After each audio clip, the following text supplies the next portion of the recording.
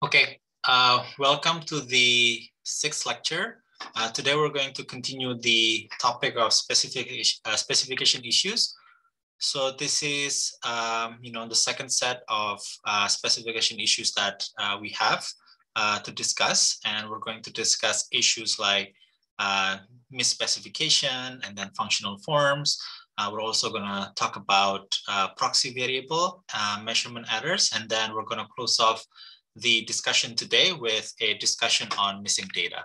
Okay, so before I go and discuss the material, I just want to remind you that you're going to have a midterm in about a couple of weeks or 3 weeks. So I just want to make sure that you guys are all prepared. So the materials for the midterm examinations are materials from chapters discussed in meeting 1 to meeting 7. And so it's going to be chapter 1, 2, 3, 4, and then chapter 6 and chapter 9. And I think we're going to discuss chapter 7 in the next meeting. So the exam will be posted in ELOC, and students should also upload the exam in ELOC. So please manage your time wisely. If you cannot submit because of issues related to the timing, then there's nothing else that we can do. So make sure that you submit within the time, and so that everyone is recorded. I will also randomize the examination format. So it could be multiple choice, it could be essay, it could be a combination of multiple choices and essay. So just be prepared on the different types of examination format.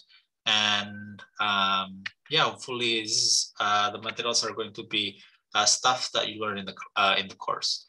And also please maintain your integrity during the examination. I just want to highlight that I had to give out an F grade for 4 students last semester who were working together for the midterm examination. Okay, so this is going to be a strict warning for everyone that you should conduct your exam independently. Okay, and make sure that you keep your integrity during the examination. Okay, it's better that you have a relatively okay grade than above average grade, but with collaboration with your peers. Okay, so that's something that we won't tolerate. Any questions on the midterm preparation? All clear? Okay, can I ask a question, sir? Go ahead. I cannot hear your voice. Can you speak up? Can we use Stata for the midterm exam for regression and other things?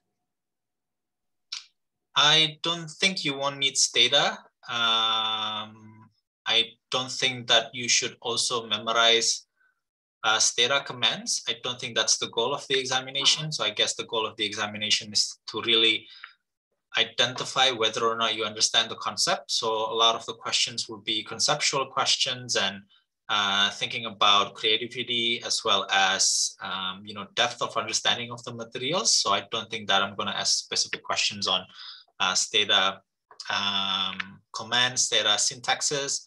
I may ask you about interpretation of results from Stata output, but that's probably it. I'm not going to do any kind of like regression. That's for you, I think, for your project, but not for this exam. Okay, thank you, sir. Sure. Sir, I have a question.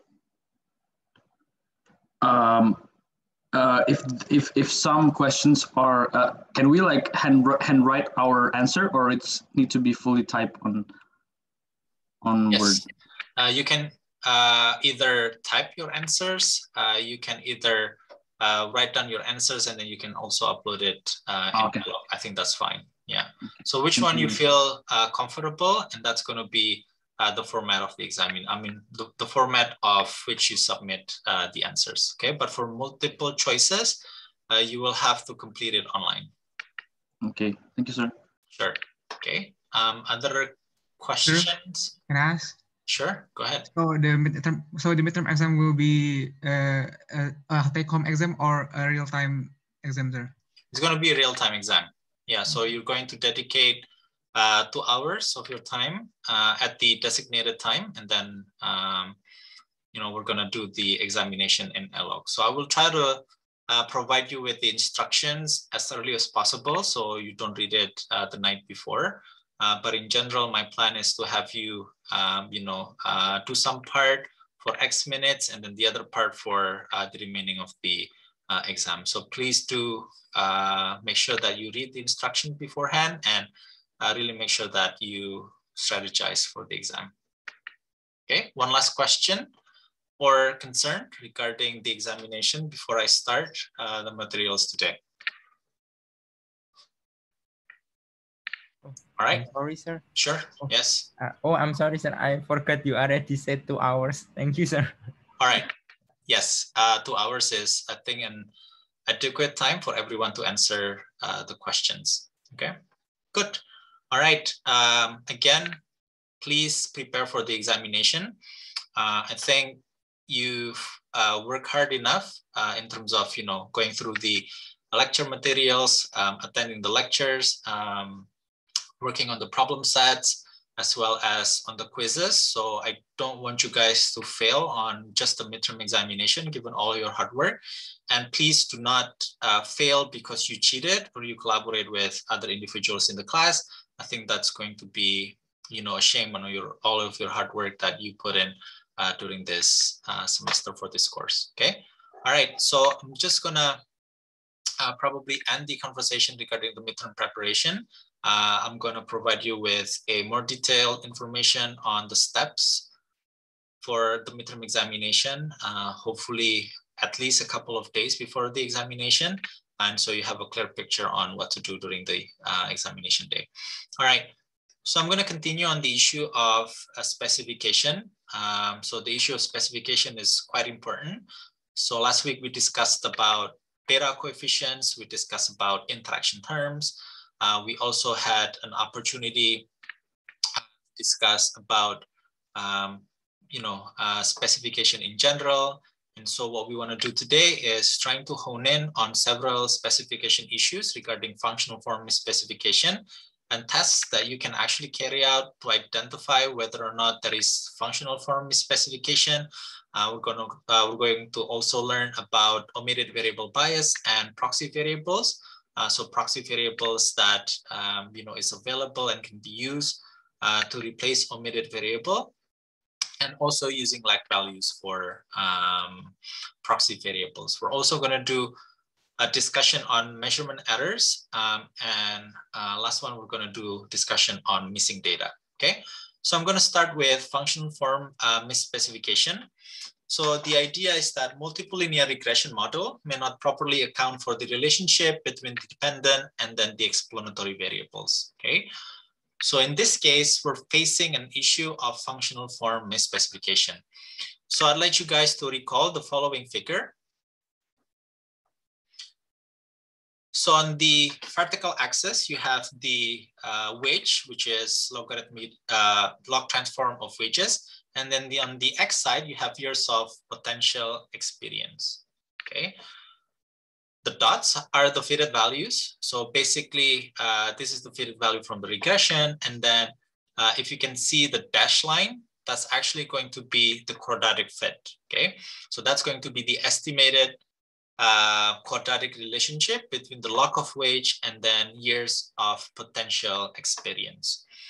And so this is what graphical analysis before you do your regression is really going to provide you an intuition on what kind of relationship should we expect from two variables of interest.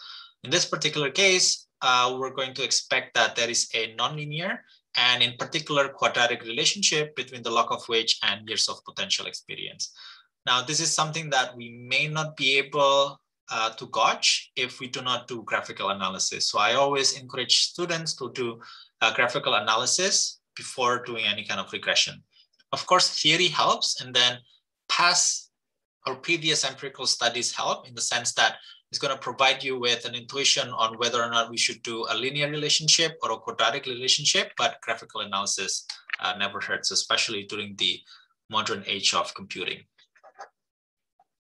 Okay, so the figure suggests that there is a nonlinear relationship, and particularly a quadratic relationship between log of wage and experience. However, suppose that we regress the following model. So we regress log of wage with education as well as experience.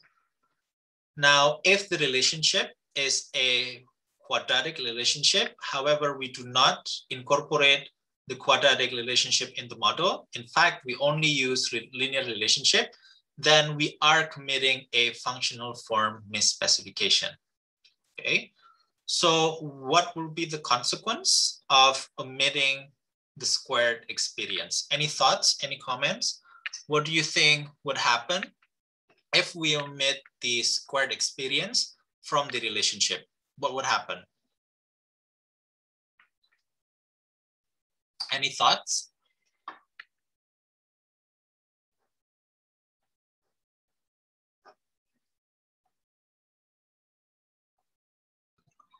Sir, Sure, go ahead. maybe two things. I think we would not be able to estimate the partial effect of experience on wage because there's no quadratic term. And second, there might be a difference in the direction of only the linear term and the quadratic term. So if we include the quadratic term, then we would be able to know the optimal level of experience that yields the highest level of wage, I think. So Okay. that would not be captured. Yes, very good, Matthew. So I guess, yes, that's the answer. And so one, omitting the squared experience can result in a bias estimator of beta 1 because squared experience can be correlated with education. So for example, individuals who are more educated are more likely to have higher years of experience. And so dropping experience or squared experience in this particular case can lead to a bias estimator of beta 1. It may not be much, but you know, if you can get an unbiased estimator of beta 1, it's going to be really, really helpful in terms of identifying the return to education. Okay. Another important point that Matthew also stated is that omitting the squared experience can result in a bias estimator for the return to experience. Okay.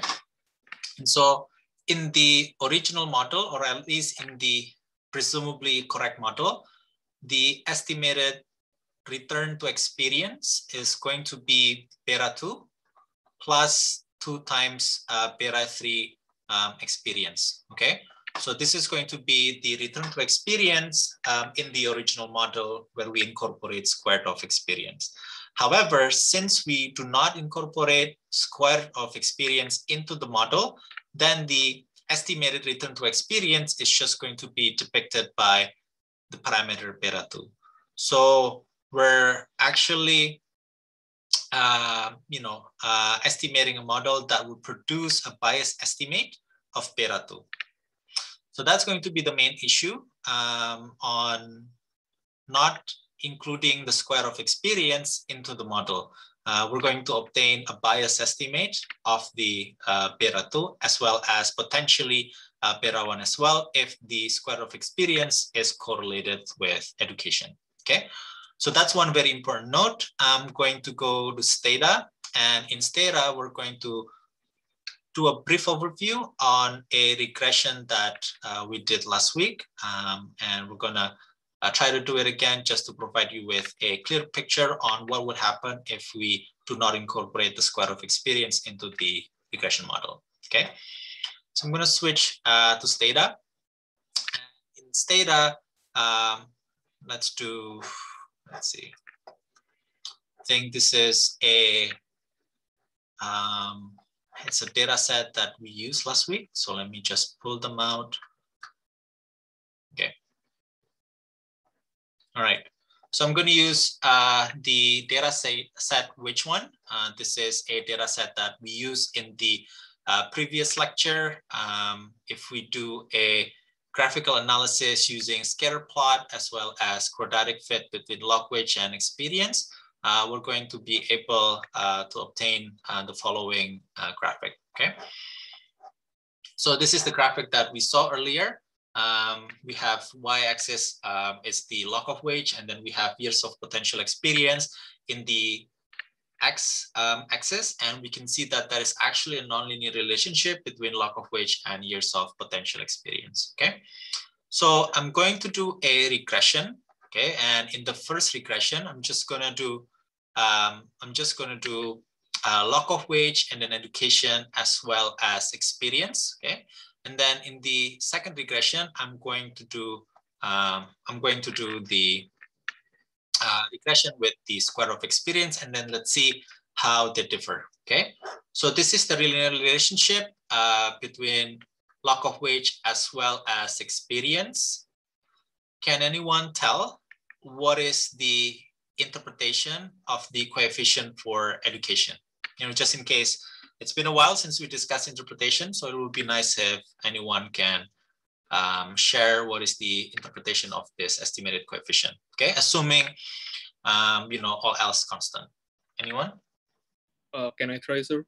Yes, go ahead, Krishna. Maybe it's an additional years of education equals with 0.05 increase in the 0.05% increase in the log wage and wage. Almost there. So just one remaining piece that you left out, but you're on the right direction. Just one more, probably. If I may, sir. Yes, go ahead. Just to add to Krishna's, it's an increase of 1 year education will increase wage by 5.43%. Okay, thank you, David. So yes, always recall that if you have a log-lin model, in the sense that you have a log transform variable on the left-hand side, and then you have a linear or level variable on the right-hand side, then the interpretation should be the estimated coefficient multiplied by 100%. So in this particular case, additional years of schooling is associated with higher wages by about 5.43%, okay? And also on the experience, anyone wants to do the interpretation?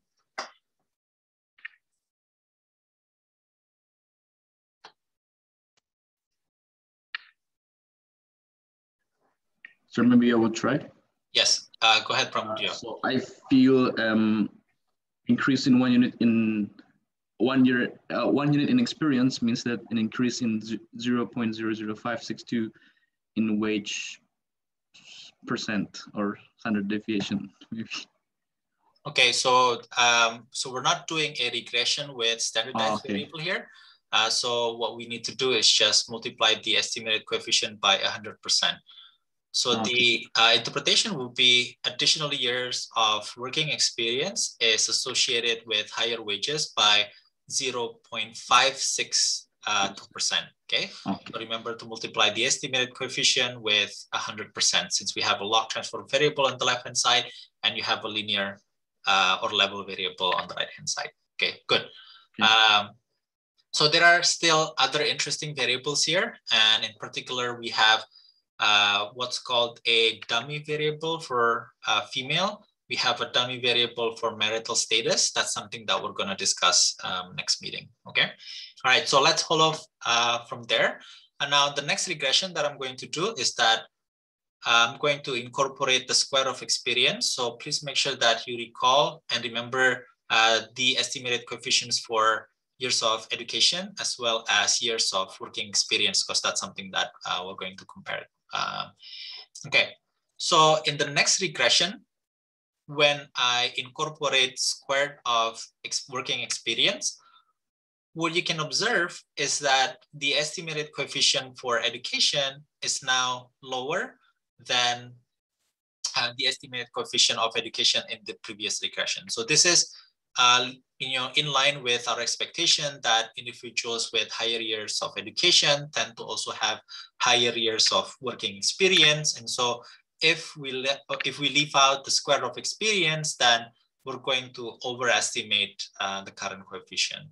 So if we incorporate the square of experience into the model, then we could expect that the estimated coefficient will be lower, which in case it's the fact, okay? And then we can also see that the estimated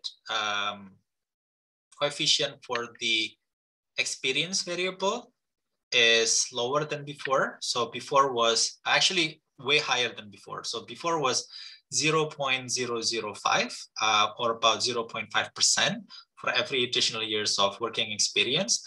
In this case, we cannot directly interpret the estimated coefficient for the experience.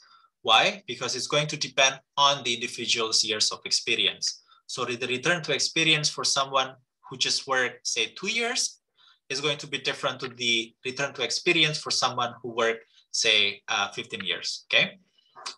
So if you recall the discussions that we had last week,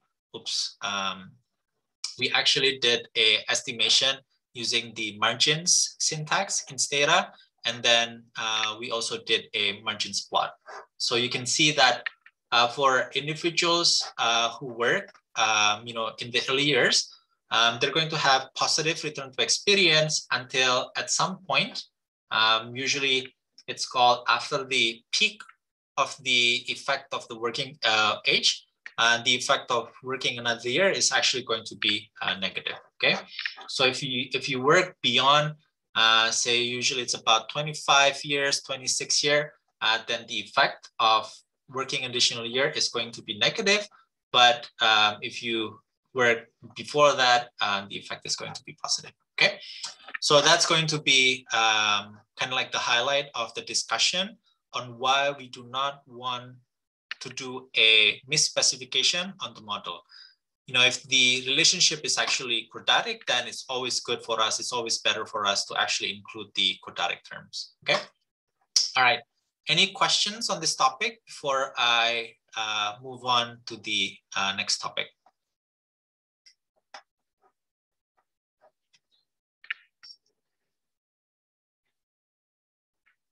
Okay. Cool. Okay. Another example that I'm gonna discuss just briefly here. It's actually something that you haven't learned before, but let's give it a try. So some of the variables that we're going to use in the regression model are going to be what's called binary variables. Okay, so a binary variable is a variable with two responses. So it's either 1 or it's 0. Okay, so for example, the variable female here is a binary variable, which is equal to 1 if the individual is a female, and then 0 otherwise. Okay, we're going to learn about binary variable in the next meeting, but this is a very quick introduction of what a binary variable is. And so in this particular case, if we omit the interaction term, which is female and education, then we may be specifying the functional form. Okay. What's the reason on why we want to incorporate the interaction between education as well as the female variable? We want to introduce the interaction term between years of education and an indicator for female, because we suspect that the return to education is going to be different between male and female individuals. And if we think that the return to education is different between male and female individuals, then we should include the interaction term between female and education. The interaction term is going to provide you with information on, or an estimation on, how different is the return to education between male and female individuals in the data set. Okay, so that's the idea of introducing an interaction term between education and female, trying to identify whether there is a significant difference in the return to education between male and female. Okay. Okay. Another form of misspecification is that we use wage instead of log of wage. In many applications, at least in the area of economics of education or in the area of labor economics, we use log of wage instead of wage, okay, in the regression model. Okay, and so that's going to be kind of like the assumption that we use in the model. However, if the true model is one with log of wage, however, in the model specification and in the regression we just use wage, then we will not obtain an unbiased or a consistent estimators of the parameters, okay? So when you try to build your, or you want to try to design your model specification before you do any kind of regression, just make sure that you identify the theoretical structure of the model. And in addition, it would be nice if you can also have a review of the, if you can also have a review on the past empirical studies, previous empirical studies. They're going to provide you with an intuition on whether or not we're going to use level variable, just wage, or we're going to use log of wage or a log transform variable. Okay, by sticking to the theoretical structure and by sticking to the past empirical evidence, you're going to be more confident on the model specification that you use. Okay, so as you've seen, in our previous experiences dealing with estimation, running the regression itself is now very, very easy. Okay, so running, obtaining the estimated coefficients in Stata is very, very quick, less than a second. However, more efforts should be put on the building of the model specification instead of just focusing on the regression, because the regression itself is going to be relatively quick, but the design of the model, that's going to be the key. Okay. Any questions in this topic before I move to the next one? Go ahead.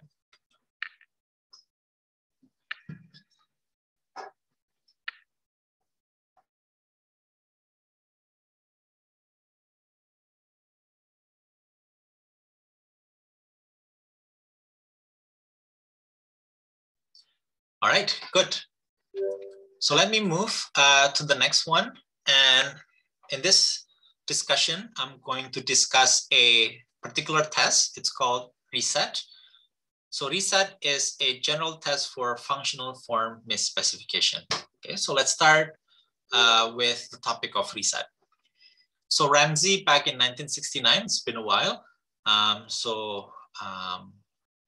a century, I guess. So Ramsey proposed the regression specification error test. So it's called reset. So the test is implemented to detect general functional form, functional form misspecification. Okay. Suppose that the true model is the following. So you have y on the left-hand side, and you have x1, x2, x3, x4 until xk. Okay. If this is the true model, then no nonlinear functions of the independent variables should be significant when added to the model. Okay, so if the true model is linear, then if there is a nonlinear functions of the independent variables, the nonlinear function should be insignificant when we add it into the model. Okay, so that's the idea of reset as a test for a general functional form. Okay, so what does reset do? So reset adds polynomials in the OLS fitted values to the model to detect general kinds of functional form misspecification. So first, we must determine how many functions of the fitted values to include in the expanded regression. So the practice is actually to include the squared and the cube terms. Okay, so suppose that y hat is the OLS fitted values, then the expanded equation is y, x1, x2, x3 until xk, which is the independent or the explanatory variables that we have in the true model. And then we're going to include the square of the fitted values and then the cube of the fitted values. Okay, we're going to run the regression. Okay, and then after we run the regression, we're going to do a hypothesis test on the parameters delta 1 as well as delta 2. Okay, so if delta 1 and delta 2 are actually significant, then we may be omitting some nonlinear relationship between y and x, and that's an indication of misspecification. Okay, however, if we fail to reject that delta 1 and or delta 2 is actually 0, then there is no evidence of functional form misspecification. Okay, so I just observed that there is a typo here. So instead of y hat to the power of 2, it should be y hat to the power of 3. Okay, so please take a note on that. I'm gonna revise the slide deck right after this meeting. Okay. All right, so I'm just gonna go into the next slide. Again, why do we want to incorporate y hat square and then y hat cube? So basically y hat square and y hat cube are just nonlinear functions of xj, okay? So again, we're not interested in estimating delta 1 and delta 2 for the sake of, interpreting delta 1 and delta 2. We want to estimate delta 1 and delta 2 because we're interested in whether or not the original model actually missed important nonlinearities, okay? So that's the idea of the reset. So what's the null hypothesis? So the null hypothesis is that delta 1 equals to delta 2 is equal to 0, okay? So the null hypothesis suggests that, the cube function as well as the quadratic function of the fitted values are not significant predictor of y, okay? And so if we fail to reject the null hypothesis, then there is no evidence that we should add a nonlinear relationship between y and the axis, okay? However, if the tests turn out to be significant, then it means that there is a functional form problem, okay? In the sense that we need to include squared or maybe cube terms into the regression model, okay?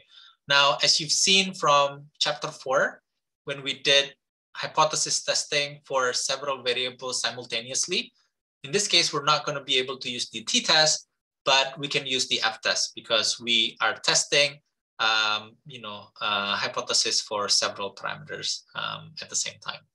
Okay. Any questions regarding the reset as a test for functional form before I go into Stata and provide you with a very brief overview of reset?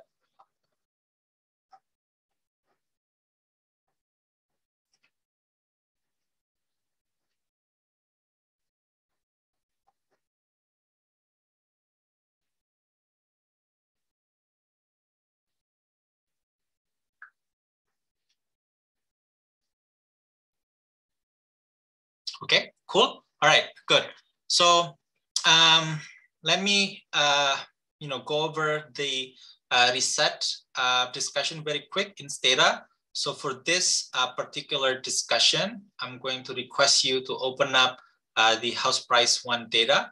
Okay, so the house price 1 data is going to provide you with data on log price and then log assessment of the house price, the log of the lot size, as well as the log of the square feet, okay? So what we're gonna do is we're going to consider the double log model. So we transform the left-hand side variable with logarithmic function, and we transform the right-hand side variables with log transformation as well. Anyone recall what's the interpretation of the estimated coefficient if we have the double log model or the log-log model? Anyone? It's the elasticity, sir? Yes, very good, Matthew. So the estimated coefficients for the log of lot size, the log of square feet are going to be elasticities, okay? So it's going to indicate by how much the prices will change if the lot size changes by 1%. It's also going to provide you with an idea on how much by how much percent the price will change if the square foot of the building changes by 1%. Okay, so I'm just going to do the double log model. Okay, my bad, there is a typo there. So it's log L price and then L lot size and log square feet as well as bedrooms. Okay, so that's going to be the double log model. So what we're going to do is we're going to identify whether or not we have not included nonlinear functions of the explanatory variables, okay? So what we're going to do is we're going to do a reset by including the squared of the predicted values as well as the cube of the predicted values. Now, before we do anything about that, what we're going to do is we're going to predict the value of the fitted values, okay? So basically, we're going to ask Stata to generate a new variable, And I'm going to call the new variable as L price hat. Okay, so this is going to be the predicted values of the regression outcomes. Now I'm going to also generate log price hat 2, which is log price hat to the power of 2, as well as log price hat 3, log price hat to the power of 3. Okay, and so recall that when you want to do your reset, you just have to include the square of the fitted values as well as the cube for the fitted values. Okay. Okay. So we're going to run the regression, and we're going to identify whether or not simultaneously the coefficient for the log price hat as well as the square of the log price hat as well as the cube for log price hat is actually significant. Okay. So if you recall, what we can do is we're going to use the test syntax in Stata. And so we're going to test for the coefficient for the L price hat 2 is equal to 0, as well as L price hat 3 equal to 0. Okay. Let me see if I left out anything. Yes. Okay. So basically, we want to test whether or not simultaneously the square of the log price hat as well as the cube of the log price hat are significant. Okay. So if we reject the null hypothesis, then non-linearity matters. However, if we fail to reject the null hypothesis, then non-linearity doesn't really matter. Okay. So you can observe that the p-value is 0.0831. Okay. Is it significant? Anyone?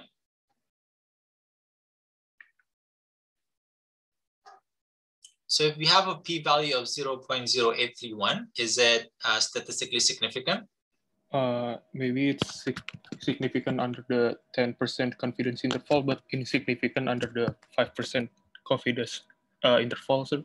Okay, very good, Krishna. So it's not statistically significant at the 5% significance level, but it is statistically significant at the 10% significance level. Okay, so for this, I'm going to take this as a evident that non-linearity of the explanatory variable doesn't really matter. Okay. Now we can do the same exercise, but instead of using the log of price, we're going to do it for the level variable, price, lot size, square feet, as well as the number of bedrooms. Okay. So I'm going to do the same thing. I'm going to generate the estimated price hat, and then I'm going to generate price hat 2, which is the square price hat, as well as price hat 3, price hat to the power of 3. Okay. So I'm going to do the same regression basically. And so for this regression, what I'm going to do is I'm going to do rec on the log price, and then lot size, and then log of square feet. Okay. And then bedrooms. And I'm going to include the square of the price hat as well as the cube of the price hat. Okay. I'm going to do and run the regression. Okay. And then I'm going to do the same thing. Okay. So what I'm going to do is I'm going to test whether or not the parameters, the estimated coefficients for the squared price hat as well as the cube price hat are significant simultaneously. Okay. What can you conclude from the p-value of the f-test? Is it statistically significant? Is it not statistically significant?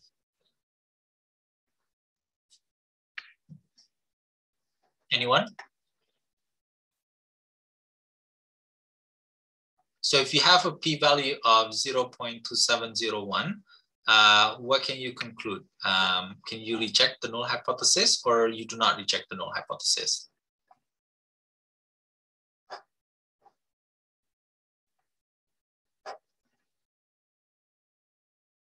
Anyone? Perhaps Mazaya? Do we reject the null hypothesis, or we do not reject the null hypothesis in this case?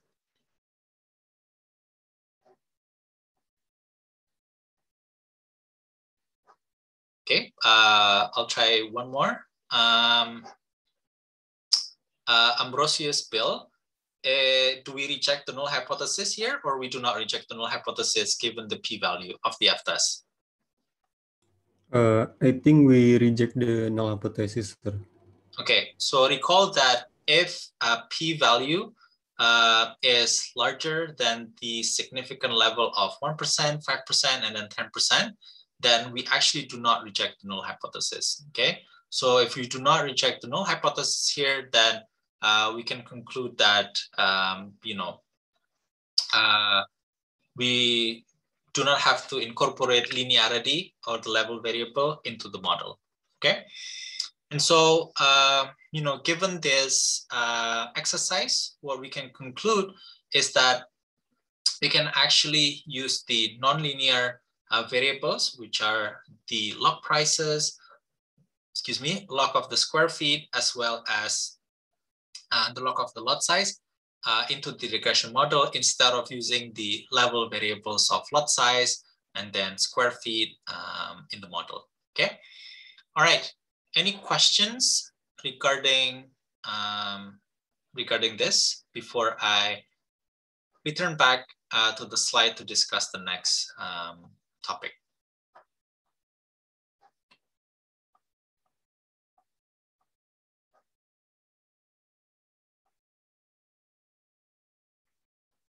Okay, so let me just provide you with a summary of reset.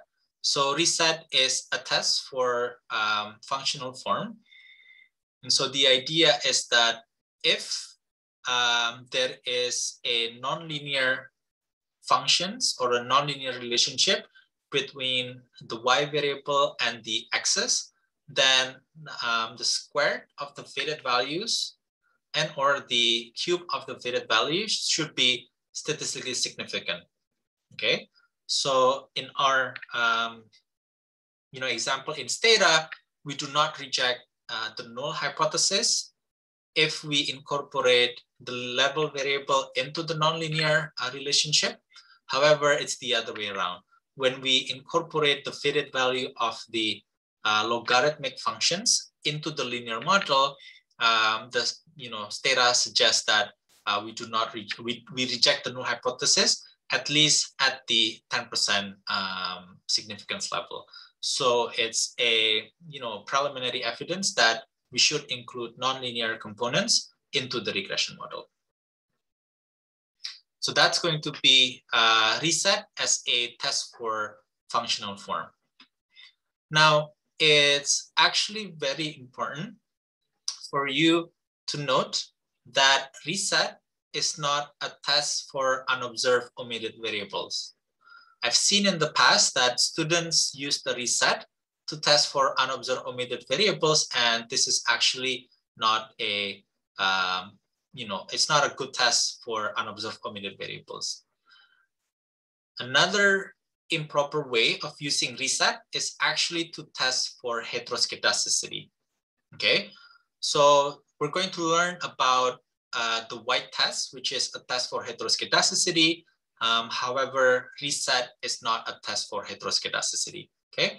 So if anyone is using reset to test for unobserved omitted variables or using reset for a test of heteroscedasticity, then the use of such test is actually misguided, okay?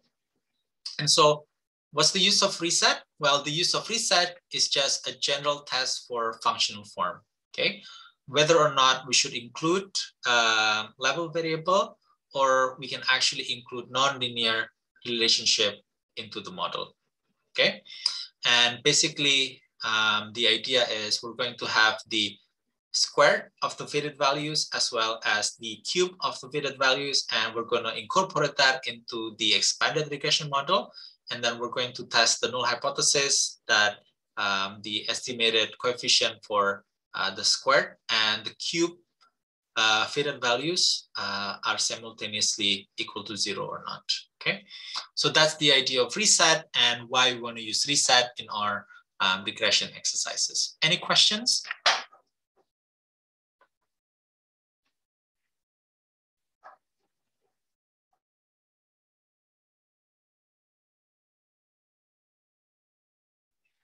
Okay, excellent. So let's jump into the next test. So the next test is called test, again, non-nested alternatives. So this is a test that we're going to learn and discuss as a test for model specification as well.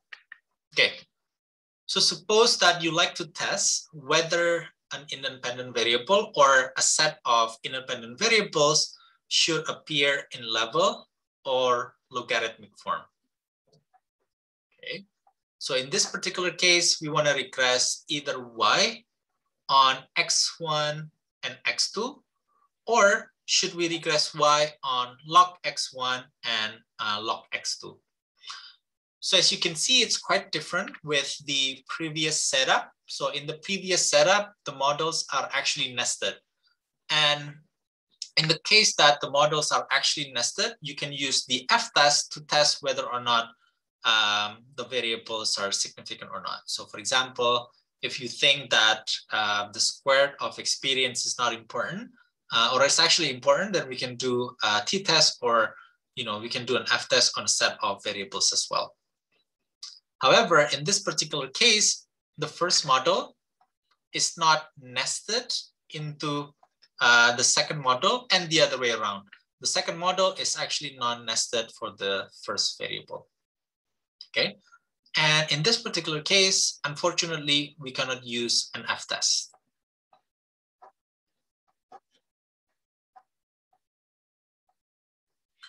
So what can we do? What we can do is construct a comprehensive model. So in this comprehensive model, I'm going to regress y on x1, x2, the log of x1, and the log of x2. Okay, so basically, this is a model that incorporates both the level variables as well as the log transform variable. Now we can test that the null hypothesis of gamma 3 and gamma 4 are simultaneously equal to 0. And the test is actually a test of the model with the linear variables.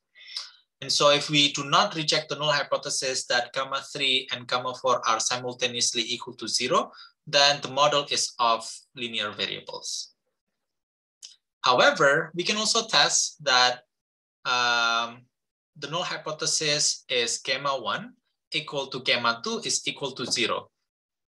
If we fail to reject the null hypothesis, then the test suggests that it's actually not a model with nonlinear variables. Okay, so this is going to be the exercise for the non-nested model, and we're going to use this to identify whether or not we should use level variable or nonlinear variables such as the log transform of x1 and x2.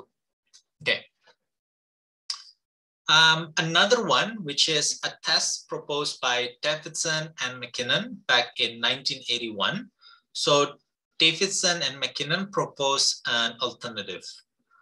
Suppose that a regression of y on x1 and x2 holds with the zero mean conditional assumption. Okay, so the fitted values from y, which is a function of log of x1 as well as log of x2, should be insignificant in the former model. Okay, and so basically what you want to do is you want to do a regression of y on log x1 and then log x2, and then you get the predicted value of y or the fitted value of y, and then the fitted value of y should be included into the original regression. Okay. Now, if the if the true model is actually the linear model, then the y hat from the nonlinear relationship between y and x1 and x2 should be insignificant. Okay, so that's the idea of the Davidson-Mackinnon test, which is relatively more straightforward than the non-nested test discussed in the previous example. Okay, so this is going to be the procedure such that we want to test whether or not the true model is of the linear variables or the true model is of the non-linear variables. In this case, is of log transform x1 and x2. So what we're going to do is we're going to start with the first regression, which is a regression of y on log x1 and log x2. Okay. And after we do the regression, what we're going to do is we're going to obtain the fitted values, in this case, y tilde. Okay. And then we're going to use the y tilde as one of the explanatory variable in the regression, the linear regression. Okay.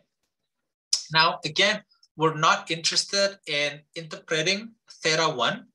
We're only interested in whether or not we should use the log transform variable or we should not use the log transform variable. Okay, so we're going to test the significance of the theta 1 parameter just to identify whether or not the model is of linear variables or the model should be of log transform variable or nonlinear variables. Okay. So basically, we're going to test whether or not theta 0 is equal to 0. So if we fail to reject the null hypothesis, then it means that the model is of linear variables. However, if we reject the null hypothesis, so in fact, theta 1 is statistically significant, then the model with log transform variable or the model with nonlinear variable is actually a better variable for the model. Okay. All right. Any questions on the Davidson and Mackinnon test?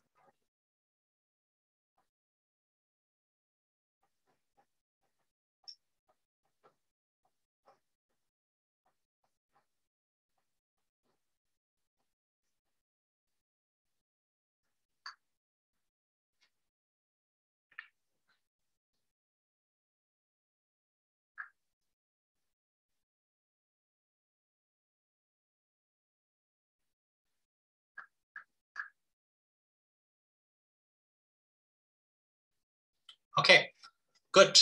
If there is no question, I'm going to provide you with a very simple illustration of the Davidson-Mackinnon test. Okay, so recall, so I'm going to do a new data set, which is the H price one, the data set that we used before. So what we're going to do here, we're going to identify whether or not we should include the linear variable or we should include the block transform variable on the right hand side. Okay, so suppose that what I'm going to do is I'm going to use so the initial regression is the following. So I'm going to do regression of the log price and then lot size, as well as log of square feet and then bedrooms. Okay, so this is the initial regression that we're going to do. And then I'm going to predict this as the y hat. Okay, and then what I'm going to do is I'm going to include the regression of the predicted value on the regression on the linear variable. Okay. Okay. So what we're interested in is on the estimated coefficient of y hat. If the estimated coefficient of y hat is statistically significant, it means that we should actually use nonlinear variables into the regression model. However, if we fail to reject the null hypothesis, then we should use the linear variable for the regression. Okay. So after we do the regression, we can observe that indeed, the estimated coefficient for the y hat is statistically significant, okay? It's actually statistically significant at the 1% level, okay? What does it tell you? So the regression results suggest that it's actually better for us to use the log transform lot size as well as the log transform square feet as the right-hand side variable of the model, okay? So that's going to be the advantage of this Davidson-Mackinnon test, is to provide you whether or not you should use a linear variable or a non-linear variable as your right-hand side variable. Any questions?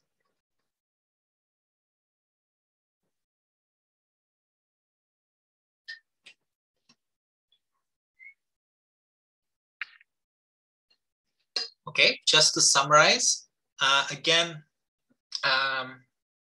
we're going to use the non-nested model to test whether or not we should use linear variables or non-linear variables on the right-hand side of the model specification, okay? Since this is not a nested model, we're going to have to use the non-nested approach. And so we're going to do two alternatives. The first alternative is to have the comprehensive equation where we have x1, x2, log x1, log x2, and then we're going to test whether or not x1 and x2 are actually significant at the same time, or and the estimated parameters for log x1 and log x2 are significant at the same time or not, okay? Now, another alternative, the second alternative, is to do Davidson and Mackinnon tests. And so for the Davidson and Mackinnon test, what we're going to do is, suppose we're trying to identify whether or not we should use nonlinear variable, in this particular case, log transform variable. So what we're going to do is, we're going to run the nonlinear relationship, okay? And then after that, we're going to predict the fitted values.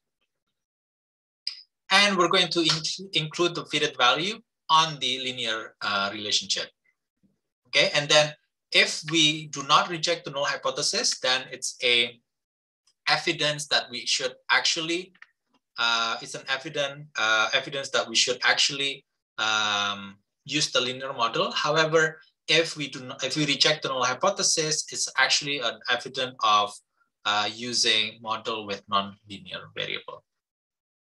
Okay, any questions? Sir, can I ask? Sure. Honestly, I'm still trying heavily to digest this model that you just tried in Stata. As we can see that for the log lot size and the log square feet, from the point of view of p-test, p-value, I'm sorry, they are both insignificant at 10% and 5%. And also for the based on confidence interval, the log square feet is also not significant. But then we can see the result for the variable y hat. So in this model, is the variable y hat still stand, sir? Yes, again, this is a Davidson-Mackinnon approach. So in this particular approach, we're not really, we don't really care about the estimated coefficient for the lot size, the square feet, as well as the bedrooms, okay? What we care about is only on the estimated coefficient for the fitted value or the predicted value, okay? So if the fitted value or the predicted value is statistically significant, then it's actually an evidence that we should include nonlinear variables, in this case, the log of lot size as well as the log of square feet into the regression model. However, if the y hat is not statistically significant, then it's actually an evidence that we should just use the linear variables, in this case, just the lot size, the square feet, and then the bedrooms. So that's the idea of the Davidson-Mackinnon approach. Okay, so we do not really have to incorporate this, but what we care about in this particular approach is just whether or not the y hat coefficient is significant or not. Okay, Hope this helped. Thank you, sir. I can see it clear. Okay. Any other inquiry before I go back to our slide and then discuss the next topic? All right, cool. And so what I'm going to do here is just to kind of like summarize on the non-nested model. Okay, so the issue with non-nested testing is that there is no clear winner. Both models could be rejected or neither model could be rejected. Okay, and so there is an issue if both models could be rejected, then we don't know, we don't know which one is the better model. However, if neither model could be rejected, then what we can do is we can compare the regression of the two models and then identify which one has the higher adjusted R-square, okay? And the model with the highest adjusted R-square is going to be the model that we choose, okay? What does it mean to have higher adjusted R-square? It means that there is more variation of the data that can be explained by the variation of the model, okay? And so basically the model is a better predictor of the outcome variable or the left-hand side variable or the dependent variable if they have adjusted R-square. Again, recall that adjusted R-square doesn't have anything to do with causality. Adjusted R-square or R-square in general provides you the information on how good your model at predicting the variation of the dependent variable, okay?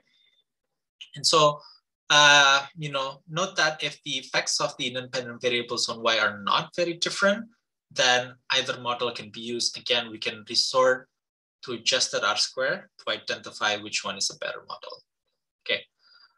Lastly, non-nested tests are not suited when competing models have different dependent variables, okay? So you should regress it with the same dependent variable. Either you want to use price or you want to use log price. And so do not change the dependent variable when we're using non-nested tests, as well as Davidson-Mackinnon tests in particular. Okay, questions on the issue of non-nested testing?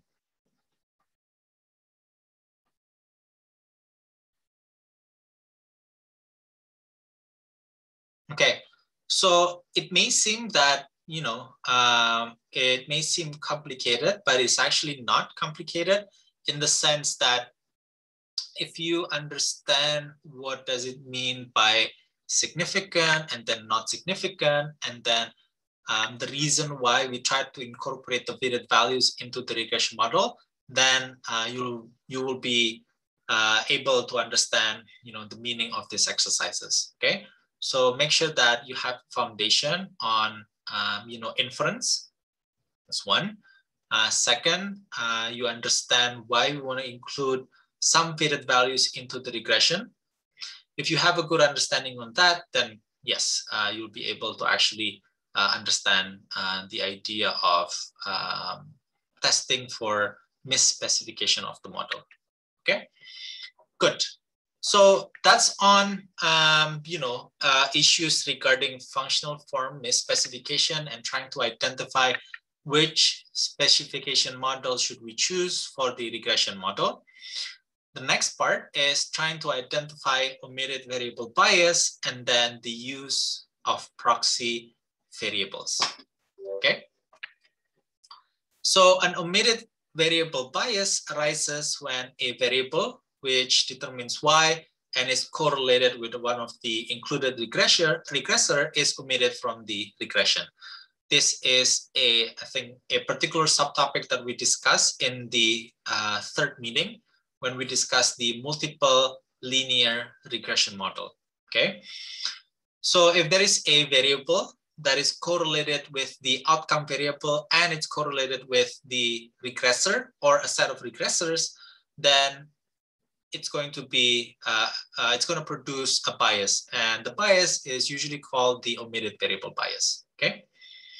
So when such variable is observable, the solution is straightforward.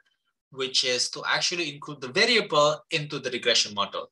However, in many cases, practically, these variables are actually unobservable, okay? And so if it's unobservable, what can we do? Okay, what's the approach such that we can get a better estimate in the sense that we get a non-biased estimate or a consistent estimate of the coefficient. And so in this particular exercise, I'm going to go back to the wage data, okay? And in the wage data, we're going to identify ability and motivation, which basically cannot be observed in the data, okay? So if you go and look at the National Labor Force Survey, usually we cannot identify ability or motivation, okay? And so we have to think about how to actually come up with variables that could reflect their ability or variables that could reflect their motivation level. But then if the actual variable ability and motivation is available, then these variables are actually not necessary, okay? So that's the idea of what's called proxy variable, okay?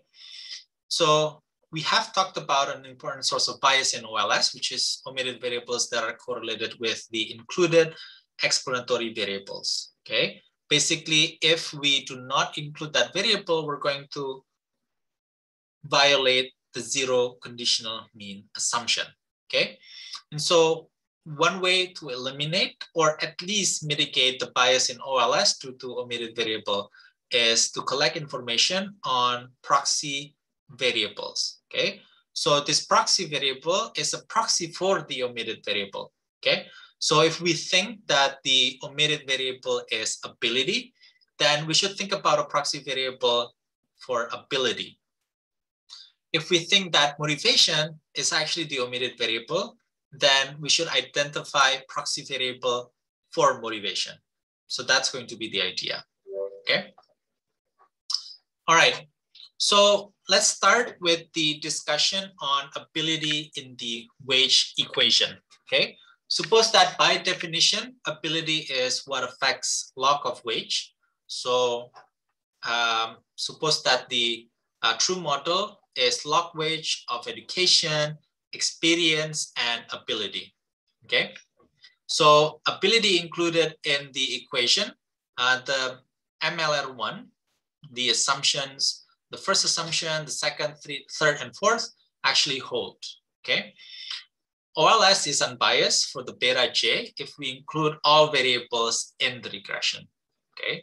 So assume that this is the true model, okay? And if we have education, experience, and ability, and then use that in the regression model, we're gonna get an unbiased estimate of the beta j, okay? Now, the issue is that in practice, we cannot include the ability variable in the regression. Why? Because the ability variable is actually something that we do not observe, okay? Now, if we remove ability, which is correlated with log of wage, and ability is correlated with years of education, then the estimated coefficient beta 1 is going to be biased, okay?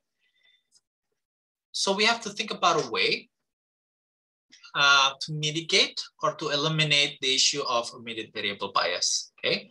Now in this case, we might have a measured variable. Say it could be IQ score. It could be previous test score that you take earlier in your life. And the IQ score or the test score is going to serve as a proxy for the ability variable. So we don't observe ability, that's fine, but at least we have a proxy in the IQ test score. So that's going to be the discussion that we're going to have. So when we want to use a proxy variable, at least we have to discuss the assumptions for the proxy variable. So a maintained and not a very controversial assumption is that X3 is properly omitted from the original equation if we could include the unobserved variable, okay? So consequently, if we include the truth variable into the model, then X3 can be properly omitted from the original equation, okay? Go back to the previous example. We have ability in the regression model, and if we have ability, then addition of IQ test score is actually not going to be beneficial in terms of explaining the why, conditional on having the ability, okay? So if you already have ability, there's no need for you to include the IQ score.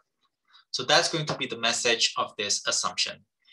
However, if the unobserved variable and the proxy were actually correlated, the proxy should actually be included in the population regression function. One, it may not be a perfect proxy for ability, but of course, it's actually a good predictor of log of wage. And so if that's the case, if the error and the proxy were correlated, we should include the proxy variable into the regression model in addition to the ability variable that we have. Okay, so to sum up the first assumption, if we already have the variable that we need for the regression, then the addition of proxy variable is not going to add much into explaining the variable. In other words, there should be no correlation between the proxy variable and the unobserved variable, unobserved characteristic. But if there is a correlation between the error and the proxy variable, we should actually include the proxy variable into the regression specification. So that's the first assumption. Okay. The second requirement is actually the one that is quite difficult to achieve. So in conditional expectation terms, the key equality is the following. Okay. So using other variables, x1, x2 is actually not going to help to predict the omitted variable. Okay. So the only variable that could explain the unobserved variable or the omitted variable is the proxy variable itself. Okay. Again, this is something that it's at the theoretical level. It's quite difficult to identify and test this assumption in particular. Why is it difficult to test this assumption in particular? Again, we do not observe x3 star. Okay. Since we do not observe x3 star, then we can never test this assumption. Okay. But we can always argue that the omitted variable or the unobserved variable can only be explained by the proxy variable. In other words, if we have the proxy variable, x1 and x2 do not predict the unobserved of the omitted variable. Any questions on the assumptions for the proxy variable?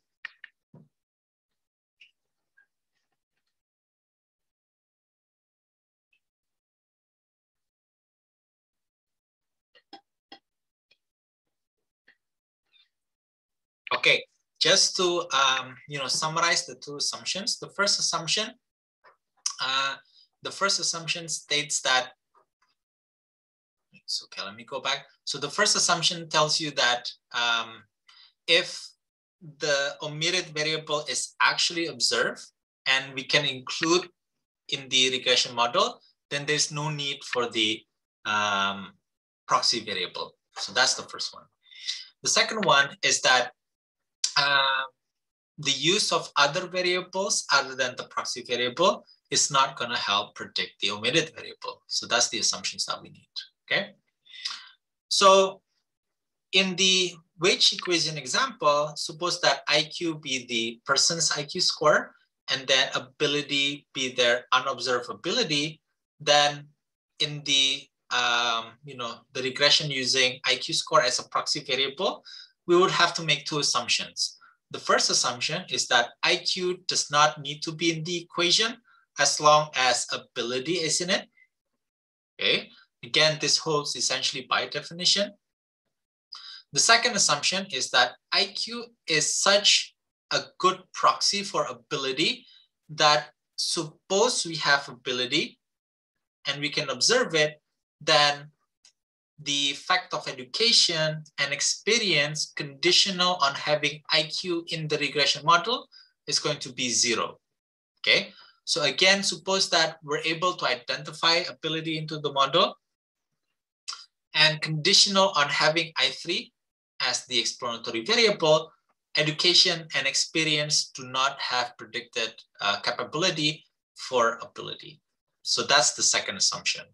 Okay, so if we can argue, we cannot test it, but if we can argue that IQ score actually fulfill these assumptions, then we can include IQ score into the regression model. Okay, as a proxy variable, of course. Any questions for this part?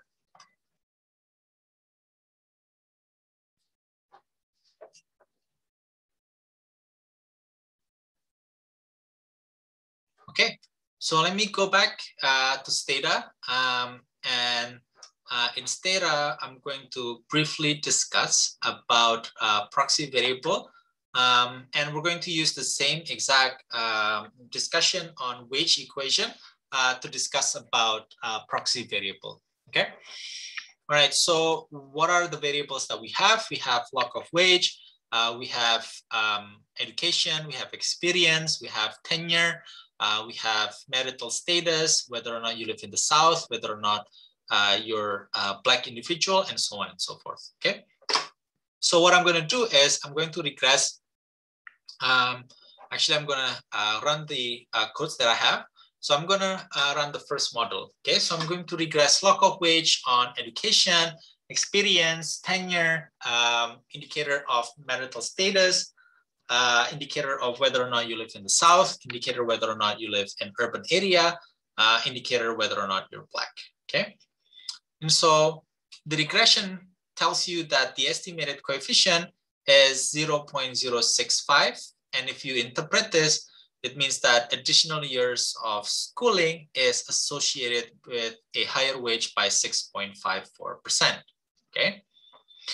Now, suppose that I'm going to use IQ as a proxy variable for ability. And in the next regression, basically keeping all variables in the first regression and adding IQ variable. What we need to identify is by how much the estimated coefficient on the education changes. Okay. All right. So once we include IQ into the regression model, and the estimation provides you information that IQ is actually statistically significant. Okay. What's more important is to distinguish between the estimated coefficient for education without the IQ as a proxy variable, and then the estimated education coefficient with IQ as a proxy variable. Okay. As you can guess, IQ is positively correlated with wages. IQ is positively correlated with years of education. Okay. If you recall the discussion in chapter 3, if an omitted variable is positively correlated with the outcome or the dependent variable, and it's positively correlated with the explanatory variable of interest, then the estimated explanatory variable of interest, the estimated coefficient for the explanatory variable of interest, in this case education, is going to be overestimated. Okay. Indeed, we can see that after we include the IQ variable as a proxy, the estimated coefficient is lower. Okay. So instead of return to education of 6.5%, we have estimated return to education of 5.4%. Okay, which is a significant, decrease of the estimated coefficient. So it's about almost 1.1% difference in the return to education in regression with and without IQ as a proxy variable. Okay, so it tells you that indeed, if you do not include ability in the regression model, the estimated coefficient on the return to education will be overestimated. Okay, And we can also do, a third regression, okay? And in the third regression, what I'm going to do is I'm going to identify whether or not the return to education is actually different for people with different, ability, okay? It's not really clear from here. Why? If you guys recall, in the discussion that we had last week, education can be assumed as a continuous variable. It's actually an ordinal variable, but let's assume that it's a continuous variable. We can also assume that IQ is a continuous variable. What would happen if you interact both or two continuous variables? What is the estimated, or what is the interpretation of the estimated coefficient on education? If you remember, this is the return to education for individuals with 0 IQ. Okay, remember this interpretation on the previous lecture? And then the estimated coefficient on the IQ is the estimated effect of IQ on earnings for individuals with 0 education. Again, this is not something that we're interested in. Okay, well, what should we do if we're interested in identifying the marginal effects of education for different IQ? What we can do is to do marginal effects analysis as we did in the previous examples, okay?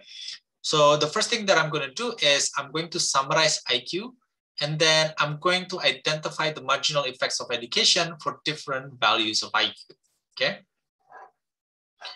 And so after I do the marginal effect analysis of the effect of education for different IQ, what I'm going to do is I'm going to generate the average marginal effects, okay? So what can be seen from this regression, okay? So this is the 0 line.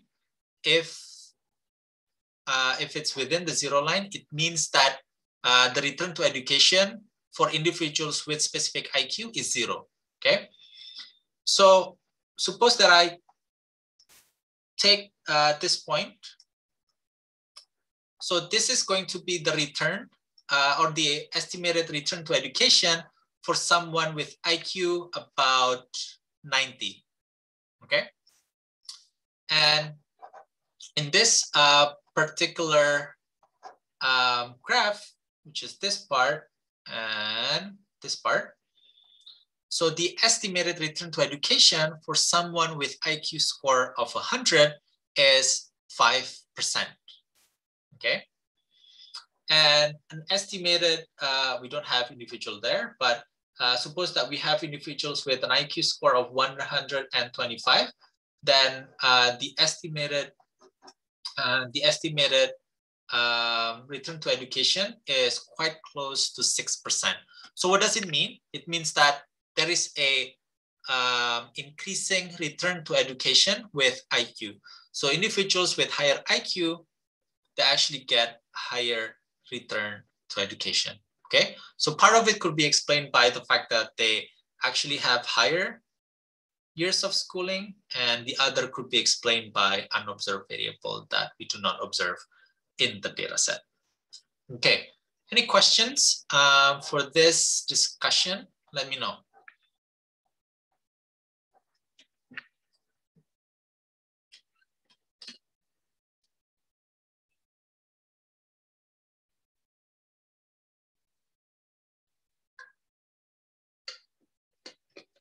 Okay, very well. So this is the idea of proxy variable. We have an omitted variable, and then if we omit that variable, we're going to produce a bias estimate of the coefficient. And so what we're going to do is we're going to identify whether or not that is a proxy variable that you can use for the omitted variable, okay? So the assumption is that if we have the original variable, the omitted variable in the data, then we do not need a proxy variable. And a proxy variable is such a good predictor of the ability of the omitted variable, so that other variables do not have a predicted capability, okay? So those are the two assumptions. And the discussion that we just had shows you that IQ is actually a good predictor of wage. And so we can argue that IQ is indeed a good predictor of ability. Because if we omit IQ as a proxy variable into the regression model, then the estimated return to education would be overestimated. Okay, all right. Any questions before I go back and discuss another strategy for using proxy variable? Go ahead.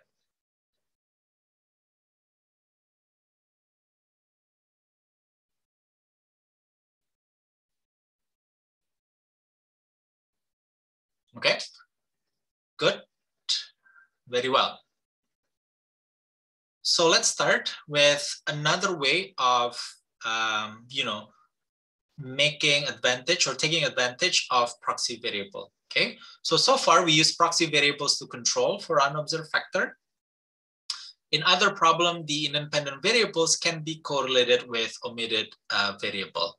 However, we cannot find a control for the omitted variable. Now, in this case, we can include the value of the dependent variable at an earlier period. Okay, so suppose that we have a regression for the year of 2021.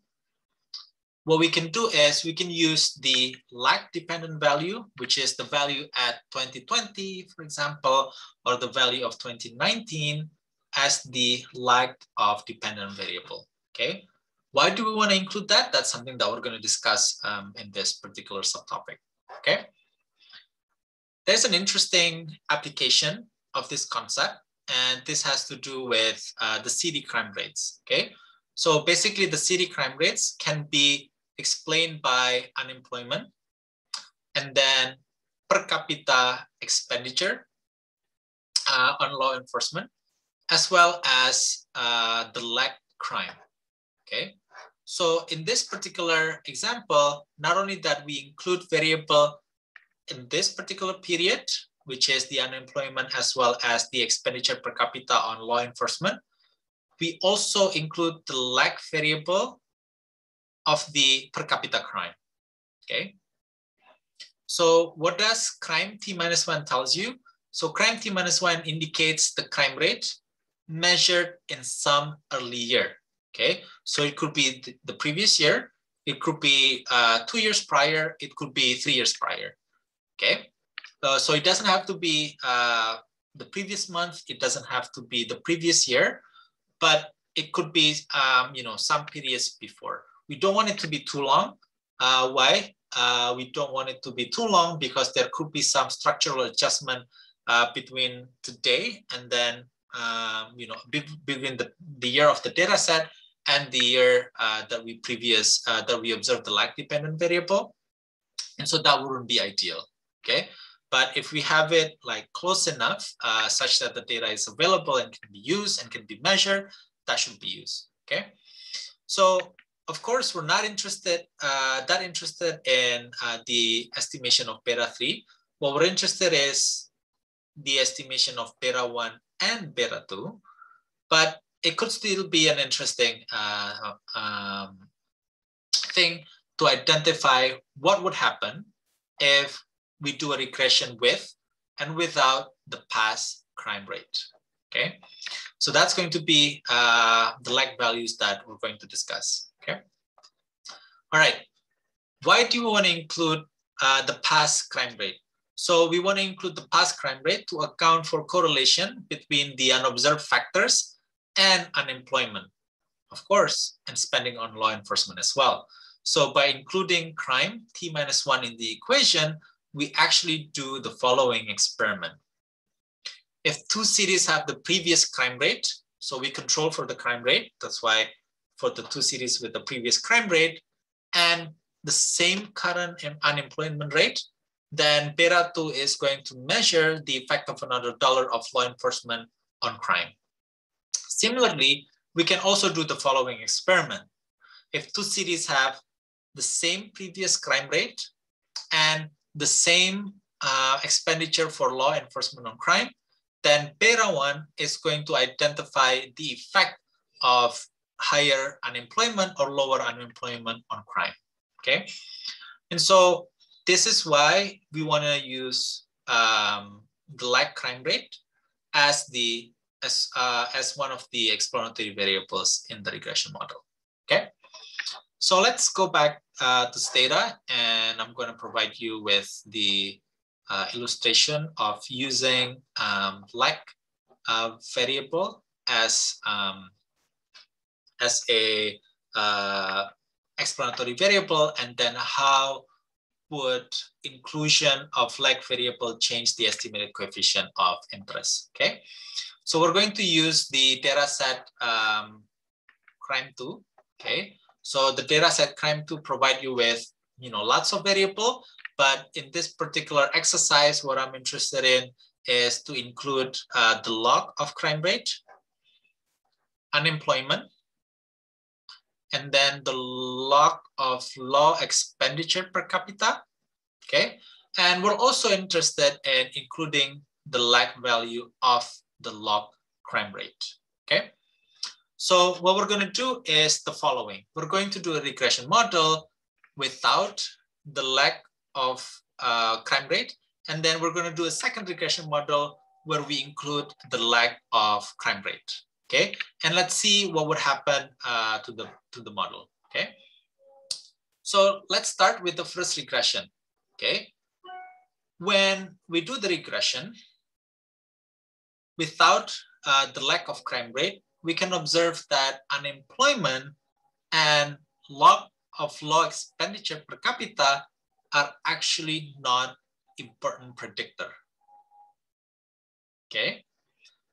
What's more concerning is the estimated coefficient. The higher the unemployment, the lower the crime rate. Does it make sense? Okay. Another thing that is not sensible is the estimated coefficient for the law expenditure per capita. The estimated coefficient here tells you that the higher the law expenditure per capita, the higher the crime rate, okay? So it's very counterintuitive, right? The good thing is that it's actually not statistically significant, but this tells you that it's quite, difficult to identify and interpret the estimated coefficients for unemployment as well as for the law expenditure per capita. And so what we're going to do is in the second regression model, I'm going to include lag of crime rate, okay? So the lag of crime rate is actually statistically significant. So past values of crime rate actually predict the current crime rate. Okay, what does it tell you? It tells you that there are some unobservable variable that affect crime rate that cannot be explained by an unemployment, and there are unobserved characteristics that explain the crime rate and cannot be explained by unemployment as well as law expenditure per capita. Okay. Now, if you identify the estimation, the estimated coefficient of unemployment is now positive, okay, which is in line with the theory. And then the estimated coefficient for the law expenditure per capita is also negative, which is in line with what the theory expects. So the higher the unemployment, we're more likely to get a crime rate. And then the higher the law expenditure per capita, we're more likely to observe a lower crime rate. However, although the estimated coefficients are actually now in line with what the theory and the prediction tells you, they're still statistically insignificant, okay? So in other words, we cannot reject the null hypothesis that unemployment, and then we cannot reject the null hypothesis that law of expenditure per capita does not affect crime rate, okay? So although they're not statistically significant, this exercise tells you the importance of adding past values or lag values into the regression model to account for unobservable characteristics in the data set that we may be omitting in the data. Questions? Go ahead. Sir, I have one question. Yes, go ahead, Zaki. From the book, it is mentioned that you can use lagged dependent variables when you don't know the proper proxy variables for your model. But if there are some instances where you can use both proxy variables and lagged dependent variables, would that be possible, sir? Yes, it could be possible. In fact, if you have a proxy variable, and proxy variable is just one variable that probably represent a particular omitted or unobserved variable in the model. However, there could be many unobserved characteristics, many unobserved variables that affect the dependent variable, the outcome variable of interest, but it's not observed in the data. Okay, and so by having both the proxy variable as well as the lag dependent variable, it could provide you with a solution of many unobservable variables that could lead to a biased estimate of the variable of interest. Okay, so that's something that you can always do, and statistical tests will provide you a guidance on whether or not IQ variable or proxy variable or the lag value variables are actually very useful. Maybe one more question, sir, for me. Sure. Because this is quite appropriate for policy analysis, do you think that including more than one variables from previous from historical data sets, maybe we can pick like IFLS, which is collected at 5 waves, and we incorporate all 5 waves into one model? Would that be a good method to analyze the impact of a policy? Come again, what would you include? The different data sets from historical periods, such as IFLS, which is collected during in 5 waves, and you want to see how the unexplained effects from the past period by incorporating all of those waves into one model. Would that be possible and appropriate, sir? Oh, I see. So you want to include all 5 waves. So I don't think that will be necessary, although it's also going to depend on a case-by-case basis. So suppose you're on 2014. I cannot remember whether that's the 5th wave or what. I think that's the 5th wave, okay? So if you're in 2014, you may be able to include the lag value from 2007, which is on the 4th wave. However, we should be very careful that 7 year is long, before 2014. So in 2014, the government is different. With 2007, there could be some structural differences between 2007 and 2014. So we should be very careful in, eventually using the lag variable. Yes, we can use it, but just be careful when we do the interpretation. Okay, I don't think it's necessary to include, observations from wave 3, wave 2, and wave 1. One, individuals, may not be observed in the past. Maybe they're just observed in the recent waves.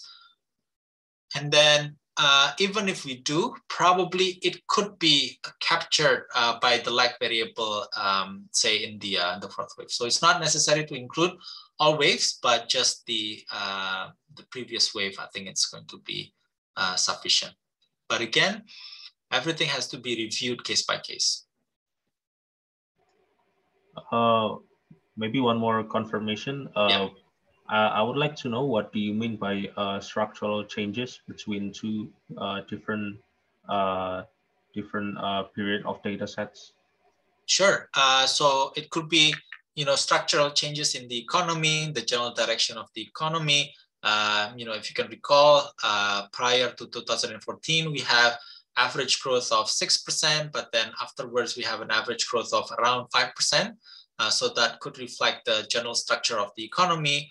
There could also be differences in the sets of economic policies implemented by the government, the types of social assistance programs, or the types of employment programs that are quite different between 2007 and 2014. And so those are basically unobserved characteristics, right? Unobserved aggregate policies that could affect behaviors of people in the general level. And so if you're trying to capture that into the lag value, but then the structure of 2007 and 2014 are quite different.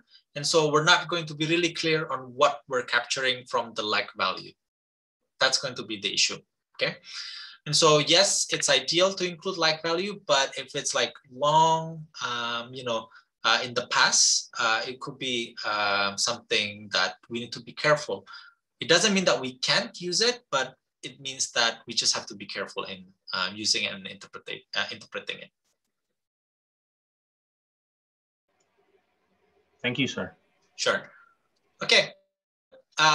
So we can go back to our discussion on the PowerPoint slide.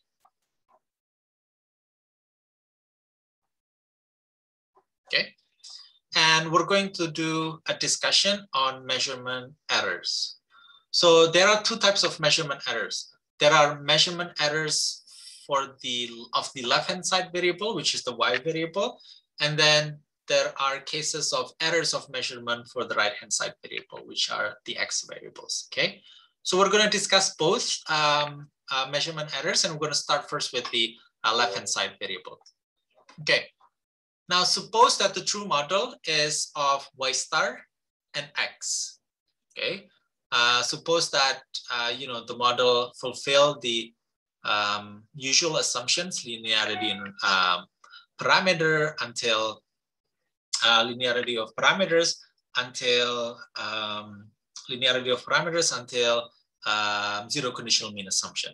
Okay, so in reality, measurement of y star is actually not perfect. So consider an income or expenditure survey. Okay, suppose that you are now being interviewed. Okay, and then you're being asked, what was your expenditure in the previous week? Okay, how much did you spend on food? Okay, how much did you spend on beverage? How much did you spend on electricity? How much did you spend on, phone credits and stuff like that? So it could be that individuals are facing what's called a recall issue. So a recall issue is an issue where you don't really remember what you spent on. And so basically you misreported the income or the expenditure. So they're not misreporting for, just because they want to do misreporting. It's just that they cannot remember on what they spent, okay? And so in this particular cases, we can observe what's called measurement error.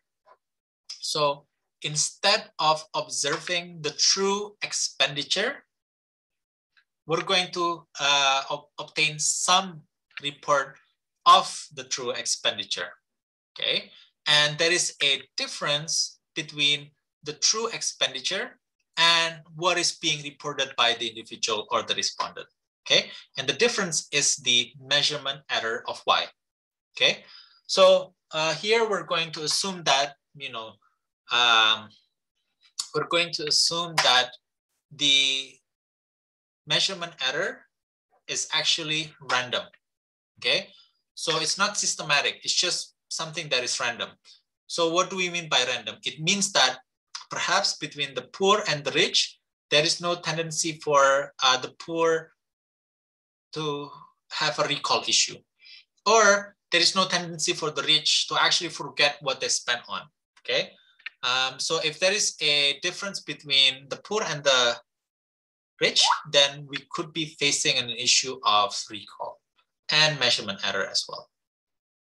Okay, so that's the idea of measurement error. We do not observe the true value, which is the Y star, but we observe some report of Y star, which is in this case Y. Okay, so this is what we actually observe, and this is what we're going to use in the regression. Okay. And so we're going to do the regression using the actual Y, Y that we observe in the data, but not the true Y. Okay. Now, owing to the assumptions that the measurement errors are not systematic, it's actually random, then the measurement errors does not bias the OLS estimator. So beta 0 and beta 1 are still unbiased. Again, this is based on an assumption that the measurement error are actually random, not systematic. Okay. However, although the OLS estimators are not unbiased, the variance of the estimators will be relatively larger. Okay. And because the variance of the OLS estimator is higher, then the OLS coefficient is going to be less efficient. Less efficient means that it has a higher variance or it has a higher standard errors. Okay. So that's the issue of measurement error if measurement error of the Y variable.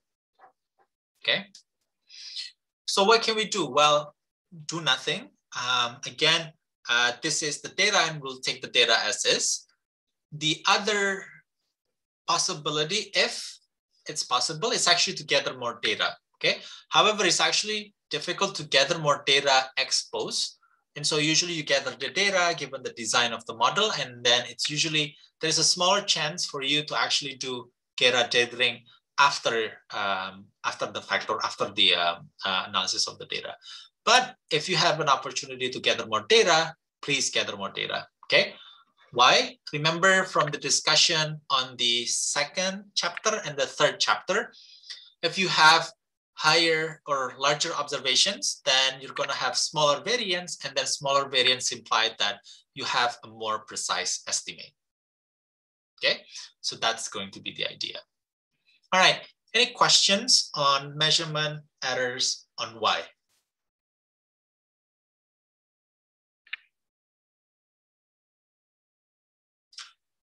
Very good. So I'm going to go into the next discussion, which is the errors of measurements of X.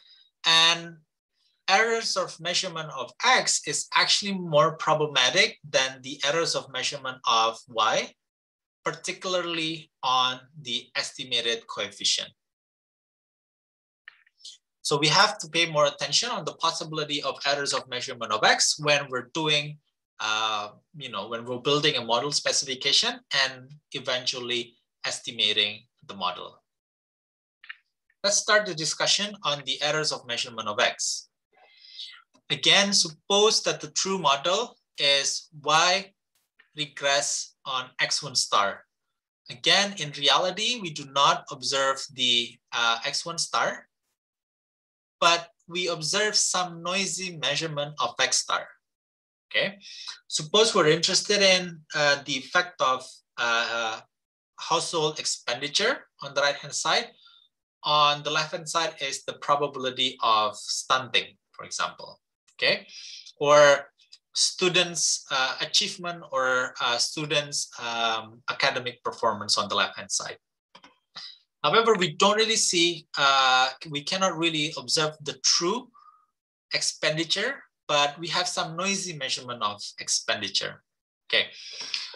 Now let's add more structure to the issue of error measurement. So there is an error of measurement. Okay. And then we're going to assume that there is no systematic difference in the systematic errors. It means that the systematic error is random. Okay.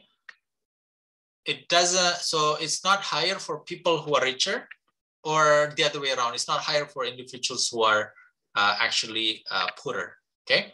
So the fact that we have measurement errors on X is actually random. Okay. It's a, again, some of these assumptions cannot be statistically verified, but at least we can provide an argument for these assumptions. Okay. What will be the consequence of us having error of measurement of X in the model? Okay. So what I'm going to ask you to do independently at home is try to do the simple manipulation in the independently. Okay. So in this particular case, suppose that by manipulation, xi star is going to be xi minus the unobservable characteristic or the unobserved error E. Okay. And then you impute that into the original equation. Okay. So what would happen to the equation? Okay. The first one is that we'll know for sure that the variance of the estimated coefficient is going to be larger. Okay. So just as in the case of error of measurement of Y, then we're going to get a less efficient OLS estimators in the, when we're facing measurement errors of X. So that's one consequence. It's less efficient. Okay. So it means that higher variance, lower precision. Okay. That's the first issue of errors of measurement of X. The second error, and the second consequence of errors of measurement of X is called the classical errors in variables, or CEV. Okay. So aside from having a higher variance, the estimated coefficient of beta 1 is biased. Okay. So by how much will it be biased? So it's going to be biased by this particular coefficient. Okay. So if the factor is very close to 0, then the estimated coefficient will be quite close to 0. Okay. However, if there is no error at all, then we can say that the bias, if there is no error at all, then the factor will be 1. And if the factor will be 1, then there is basically no bias. So the size of the bias really depends on the size of the measurement error. Okay. If the measurement error is really huge, then we're basically having an issue where the estimation of beta 1 is going to be very, very close to 0. Okay. And estimation that is biased towards 0 is going to be referred to as the attenuation bias. Okay. So these are the issues that we're going to face when we're doing regression. These are something that we really can control as researchers, and as users of the data, we'll take the data as is. Okay. But just be mindful of the consequences of errors of measurement. If you have errors of measurements of Y, then there could be issue of higher variance. Higher variance leads to lower precision of the OLS estimators. Okay. However, if you have errors of measurement of X, not only that the variance is higher and so it's a lower precision, we can also face the issue of attenuation bias, okay, where the estimated coefficient is actually relatively closer to 0. So when you're doing your analysis, when you're building your model, you need to be careful in identifying which of these variables that are prone to measurement errors. Okay. Okay. So that's actually a good practice for you, so that you can probably expect the estimated coefficient. Okay.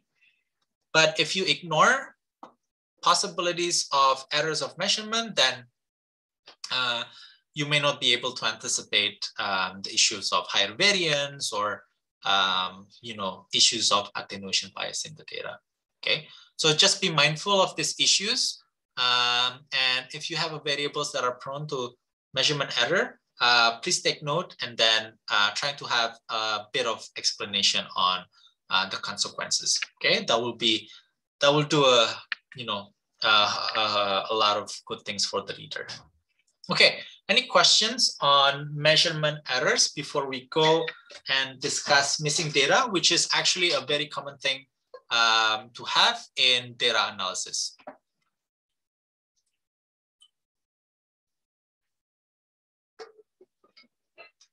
Very well. So let's start with the discussion of missing data. So a lot of you will do analysis, and then when you do your analysis in the future, you can actually face the fact that the data is missing. What should you do? Should you get rid of the observation, or should you do something else? That's something that we're going to discuss, okay? So, you and I will often find ourselves in facing missing data, especially when you're dealing with microdata, okay? If you're using, say, the National Labor Force Survey, or you're using the National Socioeconomic Survey, or if you're using, the Indonesian Family Life Survey, IFLS, you may be facing issue of missing data, okay? So the data could be missing for either the dependent, the independent, or both the dependent and the independent variable, okay? Now, if the data is missing for both the dependent and independent variable, then you cannot use it in the regression analysis. Statistical software like Stata will simply ignore these units when running the estimation. However, what should we do if the dependent variable is actually available, but some of the independent variables are actually missing? Okay, what should we do? Suppose that we regress the following. We regress y on x1, x2, x3, x4 until xk, okay? With only observed dependent and independent variables, okay? So observations without the dependent or the independent variables will be dropped from the regression.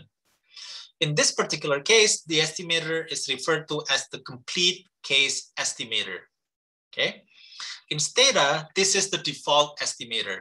So if there are units that are missing data, Stata will automatically drop these observations, okay? So Stata by default is going to do what's called the complete case estimator, okay? Now, what is the statistical consequence of using the OLS estimator with missing data, okay? Well, it goes back to the idea on whether or not the data are missing completely at random. We call it the MCAR or the MCAR, okay? Suppose that the individuals die. It could be issue of missing completely at random. However, if the data is missing because the individual refuses to be interviewed for the survey, and this individual is super busy, and systematically richer people tend to ignore the call for the survey or the call for the interview, then we have an issue of data missing because of something that is not random, okay? However, for the sake of our discussion today, we're going to assume that the data are missing completely at random, okay? Again, because if the data is not missing completely at random, we're going to have statistical problem, okay? So what should we do if we have data that we can assume is missing completely at random, okay? Suppose that we have relatively, a more parsimonious model where we have just x1 and x2, okay? Suppose that some observations are missing x1 and or x2. The common solution is a two-step procedure. First, create a missing data indicator for x1 and x2. Okay, say that it's M1 and M2. So M1 is a missing data indicator for x1. M2 is a missing data indicator for M2. Okay, in Stata, you're going to generate Mj equals to 1 if xj is missing and 0 otherwise. Okay, so M1 is going to be equal to 1 if the value of x1 is missing, 0 otherwise, and then M2 is going to be equal to 1 if x2 is missing and 0 otherwise. So that's a missing data indicator for the regression of interest. So you should diligently check whether or not your data is facing an issue of missingness, and if it actually do face the issue of missingness, then what you need to do is identify which observations are missing, and then create these missing data indicators for each variable that have missing values. Okay, and then what you can do is subsequently create Z1 and Z2. Okay, so Zj is equal to Xj if Xj is observed and then 0 otherwise. Okay, so Z1 is going to be X1 if X1 is observed and 0 otherwise. Z2 is going to be equal to X2 if X2 is observed and 0 otherwise.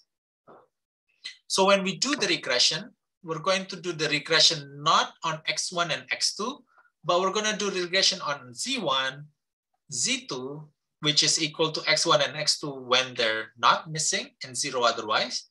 And then we're going to have the missing data indicators for X1 and X2. So this is going to be your regression specification. You need to include the missing data indicators for your regression. What would happen if you do not include the missing data indicators? Okay, if you do not include the missing data indicators, then your estimated coefficient for X1, X2, or in the previous example is Z1 and Z2 will be biased. Okay. Another practice is that if you do not use the missing data indicator, do not use zeros for missing observations. Why? Because if you only change the missing values to zeros, but then do not include missing data indicators, then such practice will lead to biased OLS estimators. Something that you do not want for your estimation result. Okay. Any questions on missing data and what you should do in the face of missing data?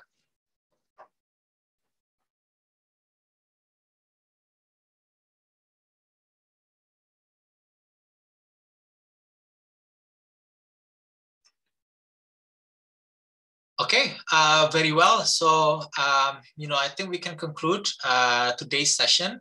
So we discussed about specification issues, which is a continuum of discussion that we had last week on data scaling, data coefficients, as well as interaction terms. And today we'll discuss more about tests that we can do to identify functional form misspecification. We did a discussion on measurement errors as well as missing data. Okay. Next week, we're going to talk about dummy variables. Okay.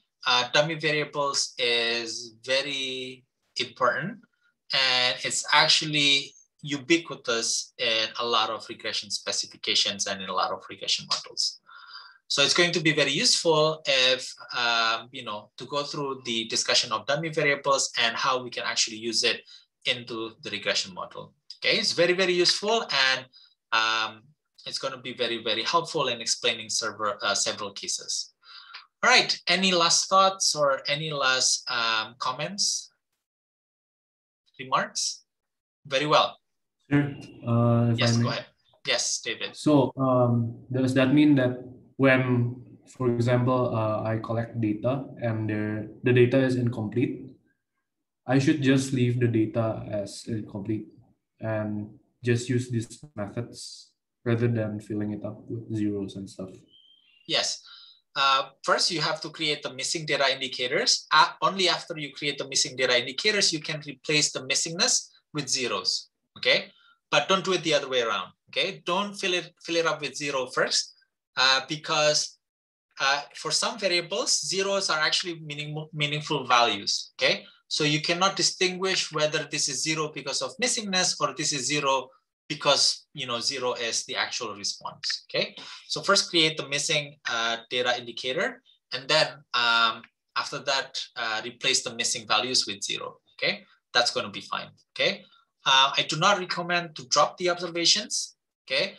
If you drop the observations, then, lower number of observations mean higher variance mean lower precision and stuff like that. So it's actually preferable for you to still keep the observations and then apply or implement the practice that we just discussed.